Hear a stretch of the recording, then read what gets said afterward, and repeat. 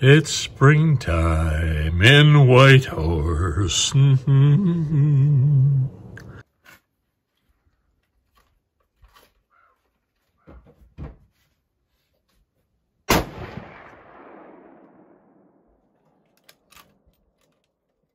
Welcome to the Yukon and North 61. I spent way too much time at the gun range this weekend.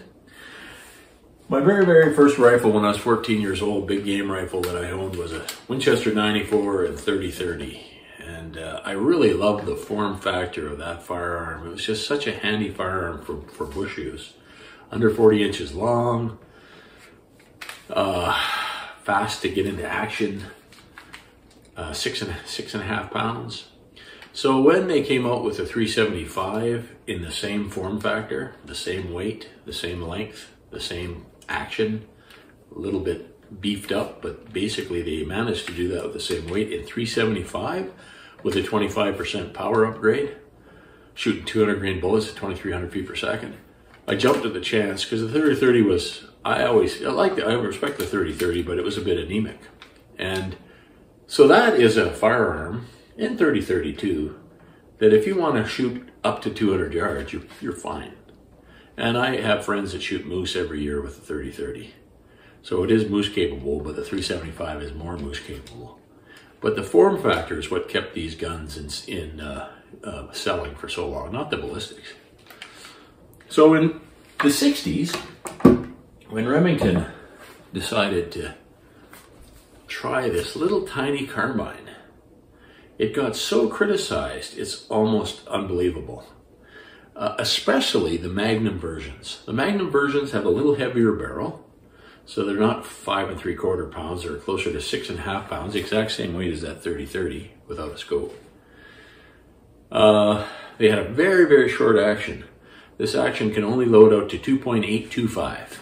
I've owned dozens of these. They all have exactly the same action length, 2.825. So I usually load to 2.820. Measure every one to make sure, because you want to go as long as possible to use as much powder capacity as possible. I've had these in 308, in 6mm, in 6.5 Rem Mag, in 350 Rem Mag. My 6.5 Rem Mag was in a 660. The 660 is almost the exact same rifle as this, with a 1.5 inch longer barrel with no vent. And otherwise it's the same basic rifle, other than it's got some fancy things like a grip cap and this little black melanite thing at the fore end tip, where the 600s, no grip cap, 18.5 inch barrel, ventilated rib. And the ventilated rib hangs on, is a place for a little tiny good sight to be on, a shark fin front, but it acts like a post. Very good sighting system. So I've been shooting this rifle. It's in 6.5 Rem Mag. The 6.5 Rem Mag and the 350 Rem Mag were terribly criticized. This was supposed to be like a pocket 270.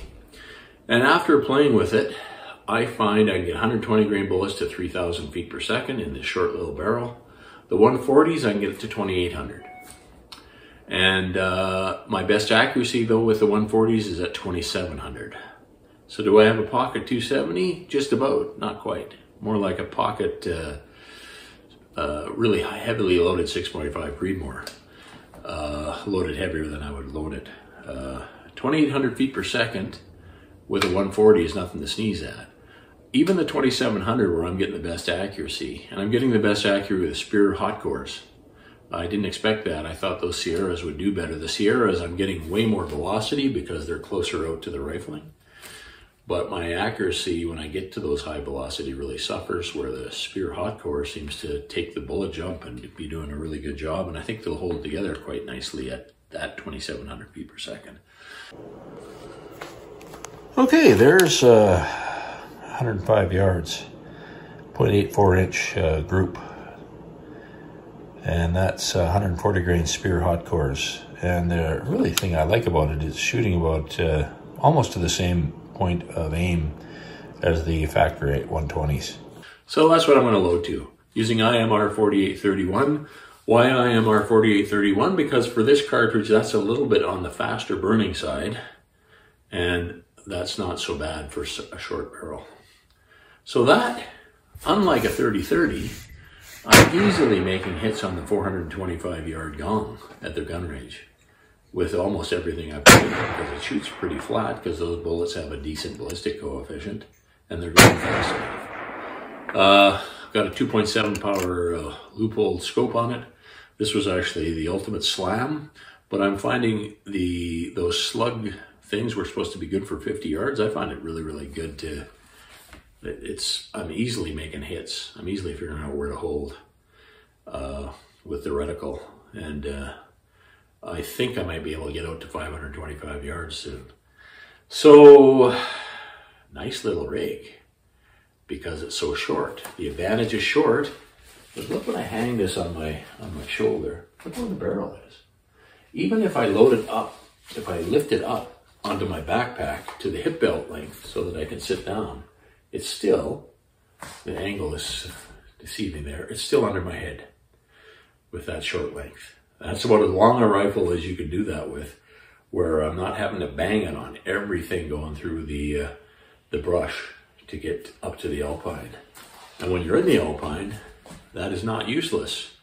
A 140 grain bullet at 27 or 2800 feet per second with a sectional density of 287 is not useless. This is very, very, very useful. And it is in the realm of a pocket 270. With a longer barrel, you get over 270 ballistics. So with my 23-inch barrel, I'm consistently better than I've ever been with a 270 because it's got a little more capacity and they're loaded to a little higher pressure. But that has been improved right out of the carbine class. So I'm really enjoying this rifle. I really think it was a good idea. Remington had a good idea. These are hard to get, but well worth the search. Remington 600, 6.5 Rem Mag, under a yard long, 6.5 pounds of rip snorting fury. Good rig.